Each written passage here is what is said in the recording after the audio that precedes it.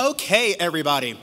We're going to go ahead and get started with this panel. Like I said, I am super excited to have the members of the Istio Project Technical Oversight Committee here to talk to us about something concerning the way that service mesh is perceived and answering questions that you, as people who may have adopted Istio, or if you're thinking about adopting Istio, we're going to help maybe disambiguate some things and make some things a little bit clearer. To start off, I'm going to ask everybody to give a little bit of an introduction, just to make sure everybody knows the names and kind of what you do. So go ahead, Lynn, start off. Hi, everyone. My name is Lynn Sang. If you were in my talk earlier, I was the one showing generative AI and how easy to run it on Istio Ambient. So I'm a head of open source working in a small company called Solo.io. And prior to that, I worked at IBM for a very, very long time. Hi, everyone. I'm Louis Ryan. I'm also working solo with Lynn. I'm the CTO. Prior to that, I worked for Google for an infinite amount of time. Hey, I'm John Howard. I'm a senior architect at Solo.io. I also used to work at Google on Istio. Yeah. And I'm Mitch Connors. I'm a principal engineer at Microsoft on AKS. And I also am formerly of Google. So. And I'm your host, Steve Harvey. No, just kidding. My name is Keith. I'm a senior engineering lead at Microsoft. And it's my pleasure, again, to be able to kind of lead this conversation with these amazing people on our TOC. So first, I want to ask you folks a question that has to do with the title of this presentation. Raise your hand if you know what a trough of disillusionment is. Sadly. Okay, we've got a couple of people who understand what that means, and I kind of want to say I'm sorry if you know what that means. But we're going to get into that, and we're going to describe exactly what a trough of disillusionment, it's going to be a long presentation if I say that a lot of times. We're going to talk about what it is and how we can navigate it as a project, and how you as users or platform engineers or app developers can navigate this trough in your own businesses. So let's first talk about what it is. And to describe what a trough of disillusionment is, you have to see this photo. This graph comes from an analyst firm called Gartner, and it's called the hype cycle for platform engineering. So what Gartner does, they help users, especially large enterprises, make decisions around what sorts of software and processes to implement based on surveying early adopters and users of these technologies. And earlier this year, they put together this hype cycle for platform engineering. And you can see here where you can trace different technologies and processes and things like that throughout the cycle. And so I'm going to break down briefly what each one of these sections of the graph are, sections of the cycle correspond to. So on the far, far left, you can see the innovation trigger. And these are those usually somewhat early stage technologies that are potentially breakthroughs. You see lots of proof of concept things, lots of media attention, where people are trying to create something new and break through the noise and make large jumps in innovations. You've got the peak of inflated expectations. So anytime you've got hype, you have a lot of early publicity and people thinking, oh, wait, that's going to work perfectly for me. I'm going to go adopt it. You see the surge of adoption and of people going and trying it out. However, you also have, with that, a sense of inflated expectations. So people tend to think the technology does more than it actually is supposed to. You have some stories of failures and things like that. We've got the trough of disillusionment, which I'll save for the next slide. That's where service mesh currently is, if you see in that red square. That's where mesh is. And then the slope of enlightenment as you start seeing more instances of the technology, finding the right fit. And then lastly, you hit the plateau of productivity, where mainstream adoption starts to really take off. So what Gartner has done is they put together this report describing all these different technologies. And service mesh, as you can see, is here in this really uncomfortable low section of the graph. You don't like to be in the low parts of curves. So what does this trough mean? The Trough of Disillusionment is where, this is a statement straight from Gartner's website, straight from their methodology. It means that interest in the technology is waning as experiments and implementations and people trying out the technology in production fails to deliver on some of those inflated expectations. People often are looking for one-size-fits-all solutions. If you've been in technology long enough, you know that those don't usually exist. And so those technologies can sometimes fall into this trough where people aren't quite as interested. There are people who are investing in the technology, companies, projects, et cetera, that are trying to add new things. Those will either shake out, as in they'll be successful, or they'll fail. Investments in technology typically only happen if the surviving providers of that process or technology improve their product to the satisfaction of early adopters. Again, that's straight from Gartner. So my first question to our panel, looking at what Gartner describes as the Trough of Disillusionment, thinking about, is the interest in service mesh waning? I want to first kind of be reflexive, and so Lynn, can you talk to us a little bit about how did we get here as service mesh, and maybe even specifically Istio? Yeah, so we started the Istio project, I believe, in 2017, and there was huge interest around Istio. I remember Kelsey Hightower, when he was working at Google, he gave multiple keynotes around Istio onto different conferences. And if you know Kelsey, he liked to show live demos. He always drew people's attention, right? So there was a lot of people kicking tires around Istio when we first launched the Istio within the first 1 or 2 years. The challenge with the Istio project, though, is Istio is, I think one of the Google product manager, Dan Sorelli, described is Istio is always trying to be the Swiss Army knife, right? It's trying to do everything every single user asks for, right? We try to do traffic shifting, traffic control, resilience. We try to do reach authorization policy, JWT token. There was just 100 things I can name what Istio can do. And as a young baby and child into the software industry, unfortunately, we have bugs. And Istio had a lot of bugs. And a lot of people got frustrated because they gave the passion to Istio. Thank you for everybody who tried Istio in the past. And some of you have time and resource and invest in Istio and running Istio in production. Great job. But some of you, we understand you felt Istio was a little bit too complex, and you kind of pull back of your investment, right? You look at, what exactly service mesh do? Do I need service mesh? Is there any other service mesh I can use other than Istio? So that's what's really get into Istio into the current state. But, I'm going to let other people to weigh in because that's how I feel. It's really the history of Istio, the hype of the Istio, and the reality of the people trying Istio in the very early stage and hit bugs and got very frustrated.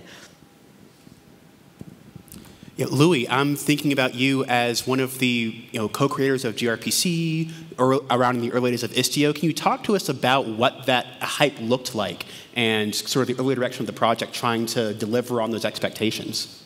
I mean, Istio tried to do so much more than gRPC tried to do, right? I mean, gRPC was trying to do something extremely specific, right? Deliver a consistent interface, polyglot, very narrow focus. Istio's original tagline was connect, secure, observe, and control. Right? If you go out and look at the vendors, right, or the booths around the showcase tomorrow, you'll see connect is one vendor, another one is secure, and another one is control, and another one is observe. Right? And Istio tried to do all of those things. So, it tried to eat a much bigger lunch, and, that lack of focus in the beginning, that has a consequence in terms of your ability to deliver a higher quality, right? There's always a trade-off, right, between how many features you're trying to ship and how high quality you can ship them, particularly in a compressed timeline, right? And there was a lot of hype, there was a lot of expectation, there was a lot of pressure. Maybe it's an important thing to note, by the way, that all service meshes currently live in the trough. It's not just Istio, right? It's a collective thing, which kind of extends to every network vendor that's selling service mesh-like capabilities. I don't think anybody would say that networking is in the trough of despair, or whatever it's called. But yeah, I mean, there's just, for any ambitious technology, right, it's going to take a long time to reach a level of maturity and practicality and utility and find product market fit. You can probably build a good simple thing in 3 years and get it widely adopted in 5. You could probably build a good complex thing in 5 to 7 years and get it adopted in 10. If you look at Kubernetes, Kubernetes is a pretty big, pretty complicated thing, and it has been around 9 years, I think, since 2015. And if you look at its penetration into the market, right, it's still less than 20% of total compute in the market, which is by itself an incredible achievement, right? Just considering like how much old compute there is. So there are long cycles. These are long, long cycles. Smaller things can happen much more quickly. And when I look at that graph, right, is it a roller coaster? Right? You're guaranteed to start on one side and you're going to move, or are you just going to get to a particular point and fail? Like there are technologies that we see at various points in that graph that people would consider mature things that organizations have to do as part of their organizational responsibilities. So I'm not so bothered about being in the trough. The real question is, are we moving at a reasonable pace along the track? Like, we've done the hype thing. We've done the years and years of stability-focused work. We now have an established customer base and use case, and we know what we're doing.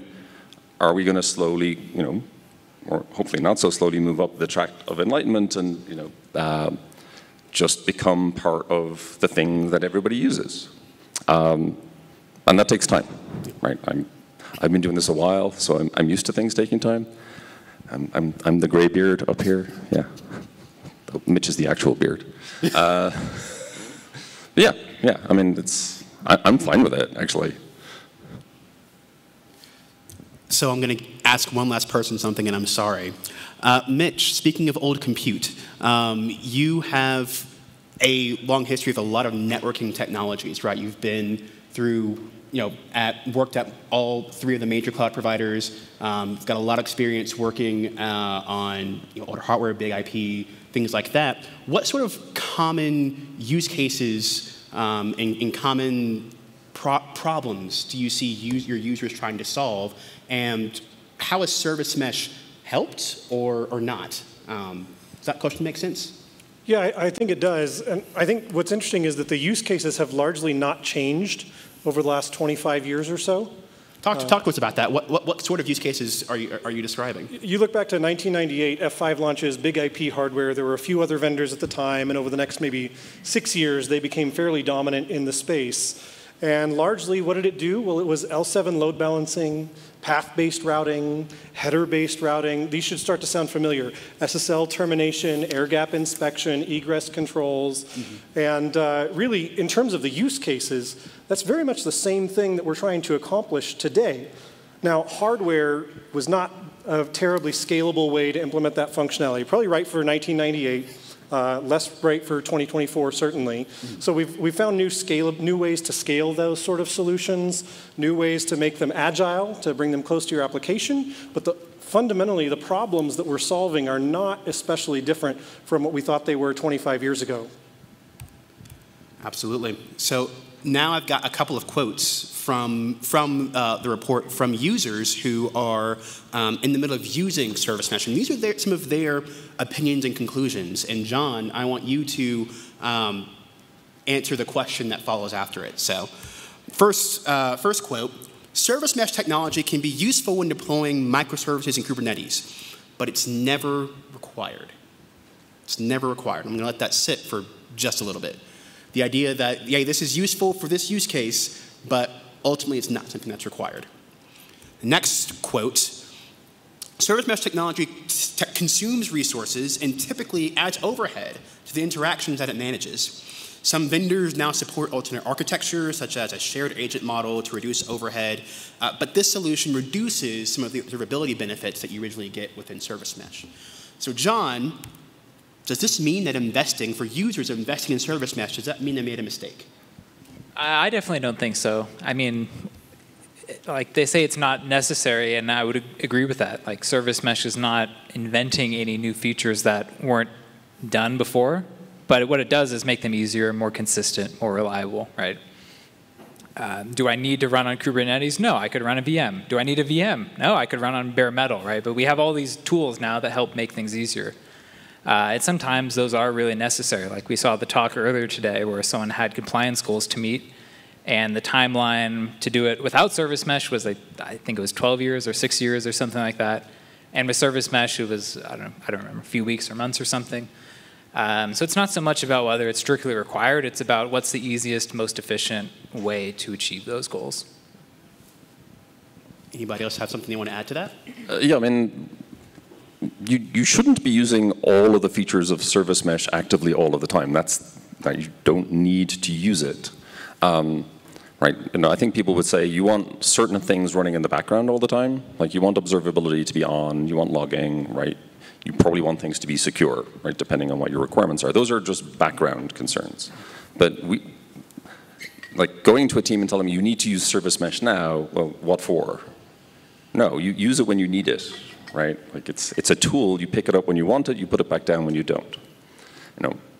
There was obviously the big impedance mismatch. It was like a tool that was really large and constantly plugged in and making a lot of noise, which was what sidecars are, sitting on your work desk. And that's the problem, right? It was the perceptual problem. We never wanted service mesh to be infrastructure that you consumed. We wanted it to be utility that you used. And so, that's the way we'd like to think of it. I don't want people to, like the majority of people in an organization, to be on the daily using service mesh. That's not the right mental model for this, right? It is supposed to be in the background as infrastructure and a tool you pick up when you need it, and that's it. Good. I think there's a strong correlation with what you're talking about and boringness, which you might turn that hype curve upside down. We've been talking forever about we wanted service mesh to get to the point where it was boring. And boring is somewhere between the trough of disillusionment and the plateau of productivity. That's where we get to boring. You talk about a user case. I need MTLS everywhere. I run a Helm command. I label a couple of namespaces. I have MTLS everywhere. That's not an exciting user story. That would be hard to fill a lightning talk with the explanation of what just happened, let alone a 25-minute slot. And yet that's exactly the sort of story that we're aiming for as a project. You have a need, you do something very simple, that need is met, and you can get back to doing your day job. I think that's what's great about pulling one feature at a time off the service mesh shelf. So I love those points because I think it gets to the heart of the fact that people who are coming to cloud native or service mesh, you're not looking to just adopt a technology. You're trying to solve a problem. And so all of you are Istio TOC members, I think, at least for 3 years. I've got a challenge for you. Without using the word ambient, can you give an example of how the TOC has tried to push for that boringness, how you have led the project in a way to emphasize boringness? I mean, I could talk about the upgrade and maintenance strategy for the last 5 years, which is an extremely boring topic, but with all the early pain we had in the project, making sure that you could go from release to release, no matter, no new features, don't care, you could just go from a release to release and the upgrade would work. And that we fixed the bugs, right? That's just the kind of normal, boring background commitment to making things work, regardless of which particular technology or feature we're trying to ship. And that's been I've literally been on stage saying, trying to make Istio boring for 5 years. Hopefully we've succeeded a little bit, or maybe this talk is succeeding. But yeah, that's an example.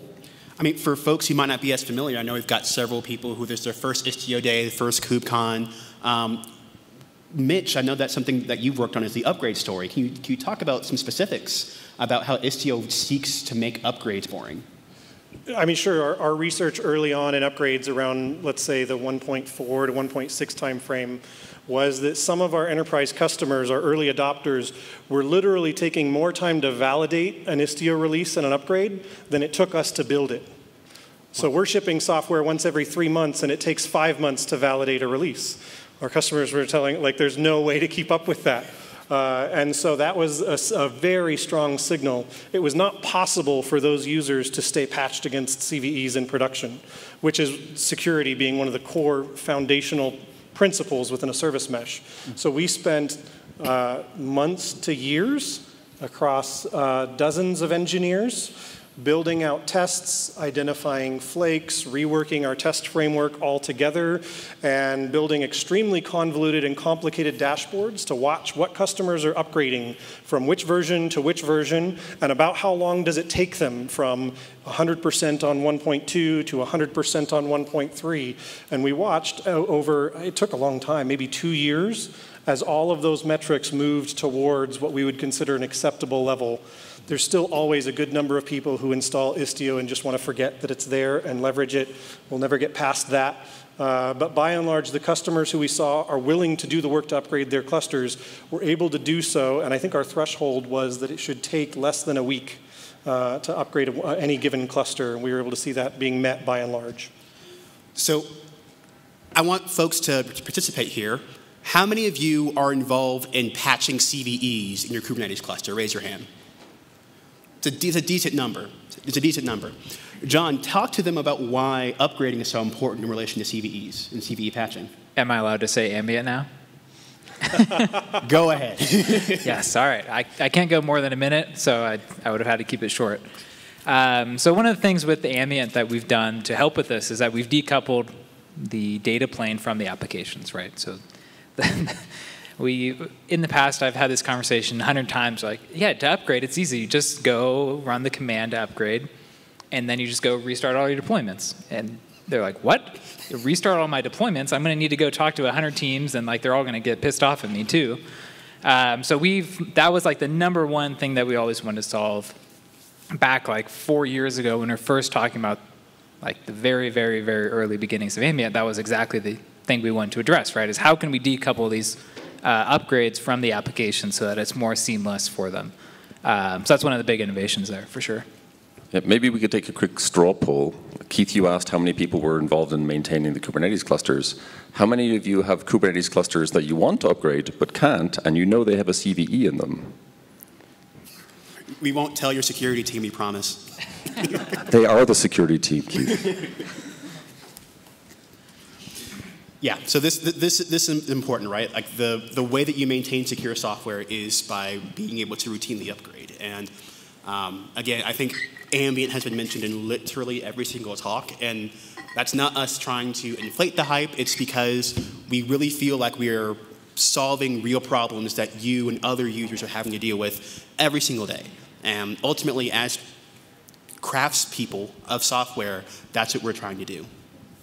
Yeah, if you allow me to weigh in, the way I actually had a debate with one of our sidecar users in the community just a few days ago. He came to me and said, look, why is ambient positioned as simplified? Because from his perspective, he thinks sidecar is also super, super simple because he's a sidecar user running sidecar in production, right? He's really happy with sidecar, and what he's unhappy about me is I'm writing books about ambient and say how great ambient is. So to him, the fundamental problem of Istio is it needs to be simplified, and it needs to be disappearing into the infrastructure.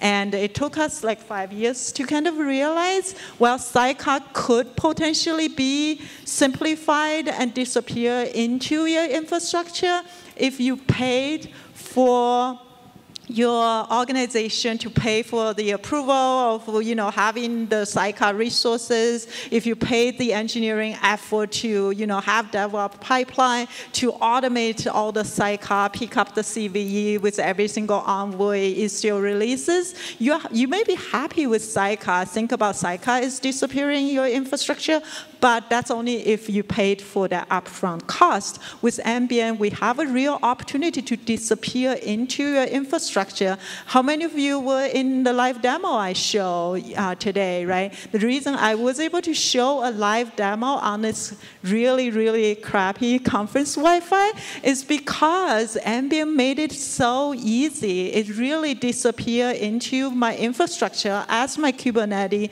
I was able to, add my pods into Ambient. I was able to show egress gateway to control traffic to OpenAI. And, it worked all seamlessly because it's truly disappearing into the infrastructure. Awesome. So far, we've talked about what this trough of disillusionment is. We've realized that maybe it's not so bad for us to be there.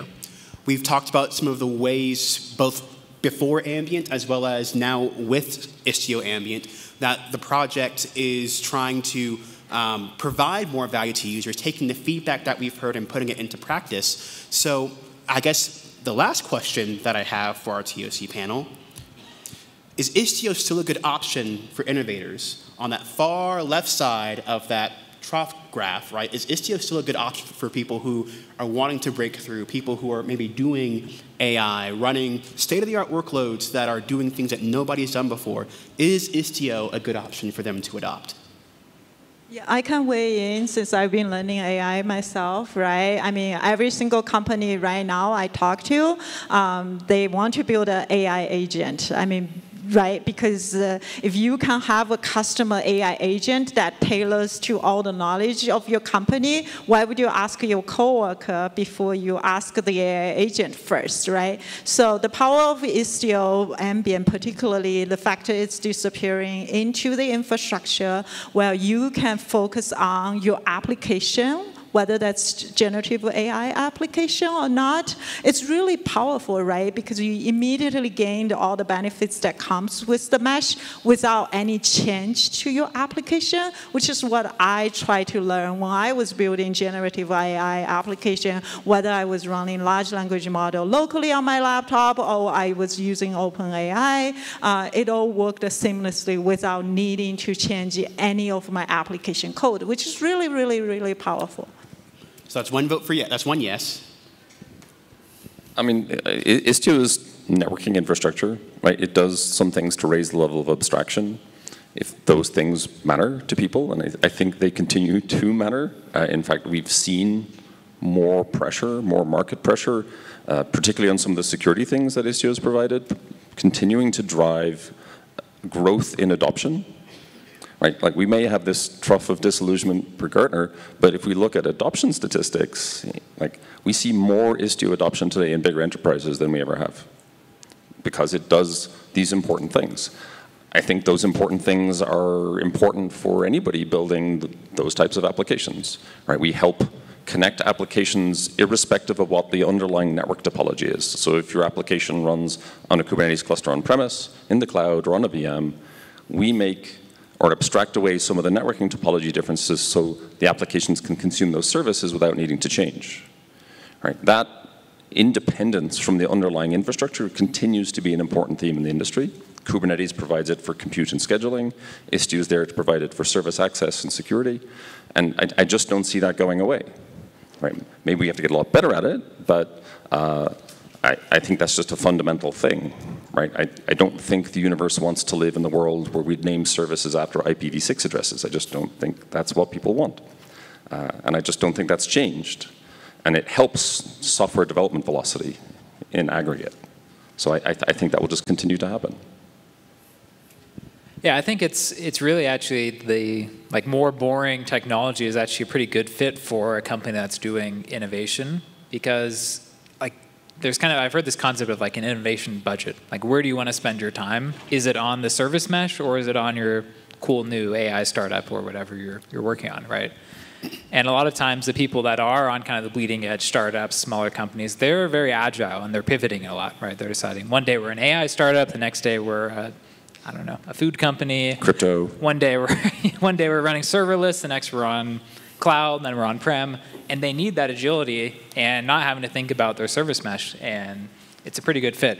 So it's kind of like the more boring software is a good fit for the companies that are on the innovative side, also a good fit for the more boring companies as well, but it's not that, you shouldn't build your innovation stack on the WASM, eBPF, blockchain, AI, compute, or something, right? That's a distraction. So John has now won our buzzword game. How many buzzwords can you fit into an answer? That's also my next project after Istio. So. So after 3 yeses, I can't say yes. I have to be the guy to say no. But your question was a little bit ambiguous. You asked if Istio is right for innovators. And I'll say contributing to Istio is not likely to be the right place for a ton of innovation over the next 2 years.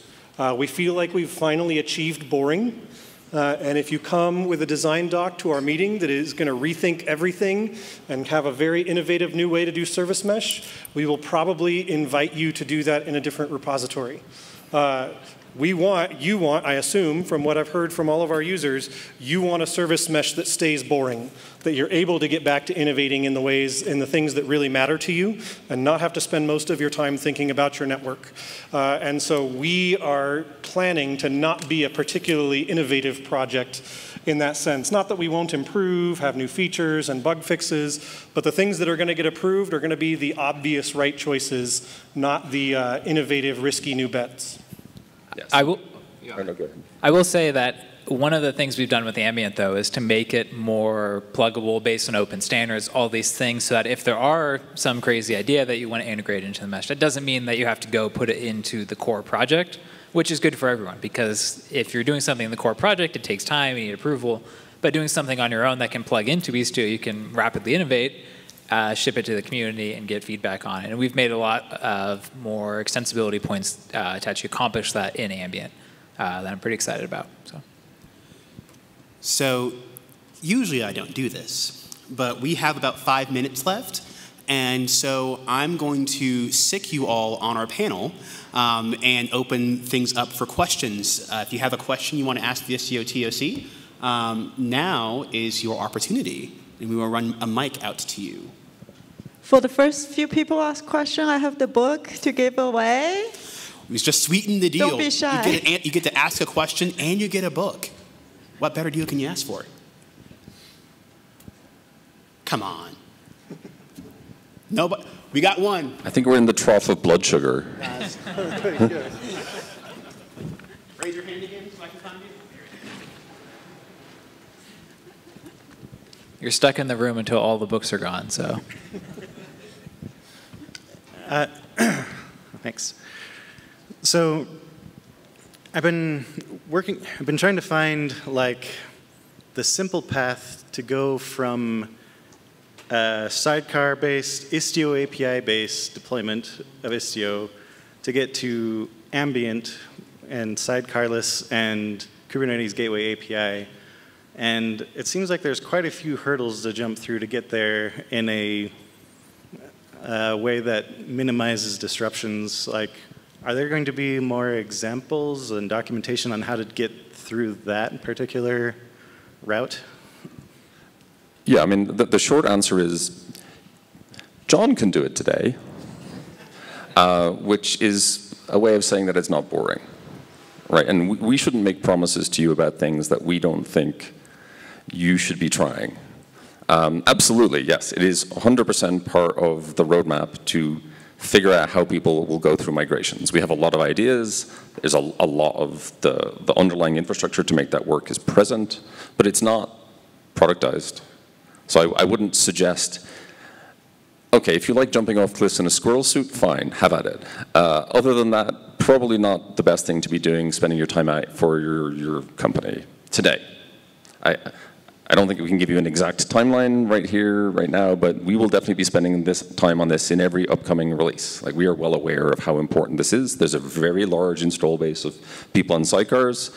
A lot of them have asked about moving. I get this question several times a day, probably, but I don't have a concrete timeline that I would be willing to hand out just now, but know that it's something we all care about. I will say one thing we've done, as we mentioned earlier, like Istio took off like all these features. We realized early on that if we tried to have feature parity with every single possible feature of sidecars, we would never ship ambient. And so we intentionally have a pretty large, still, core set of features that we took to GA. And now we finally just launched GA last week.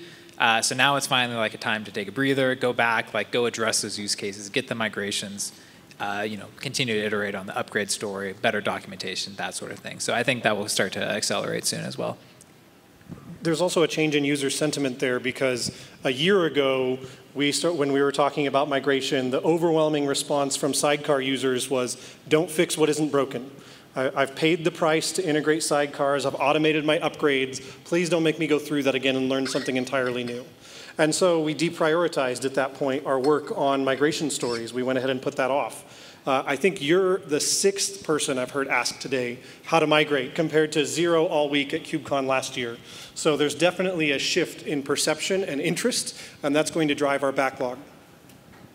One more.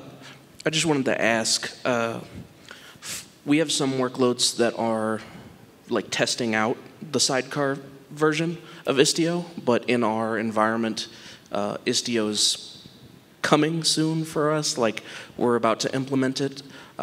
Would it be better for us to just, as like a cluster-wide scale, not just for those user groups, just implement it in ambient mode first, and then just kind of work with any sort of users who want to do that migration?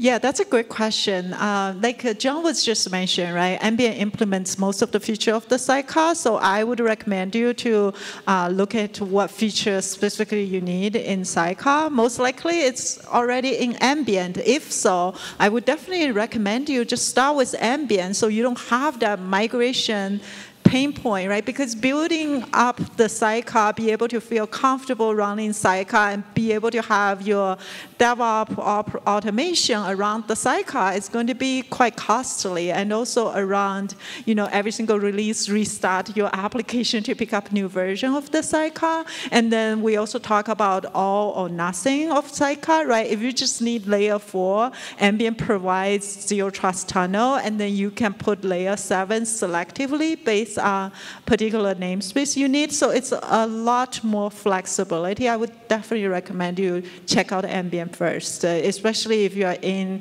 prototyping, evaluation stage of the sidecar. Anybody have any last things they want to add to that? I don't think we have time. We don't have time for any other questions. Any last comments from the panel before we? Yeah, I think the only thing you have to look at the specific set of features. We don't claim that ambient supports everything, so there may be something in your use case.